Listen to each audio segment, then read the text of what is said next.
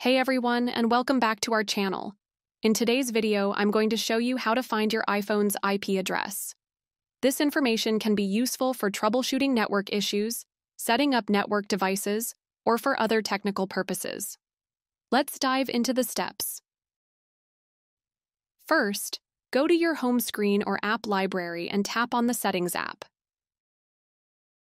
From the Settings menu, scroll down and tap on Wi-Fi. Now, tap on the information icon, usually looks like a small letter I, next to the name of the Wi-Fi network you're connected to.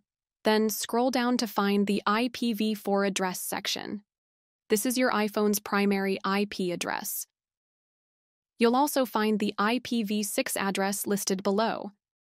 If you need this information frequently, it's helpful to note it down or save it somewhere for easy access. An IP address uniquely identifies your iPhone on the internet. It enables your iPhone to communicate with other devices and access online services. Your IP address can also be useful for troubleshooting network connectivity issues. IPv6 addresses offer a much larger address space compared to IPv4, enabling a significantly greater number of devices to connect to the internet. And that's it. You've successfully found your iPhone's IP address. If you found this video helpful, please give it a thumbs up and subscribe to help our channel grow. Thanks for watching and tune in for more tech tips and tutorial videos.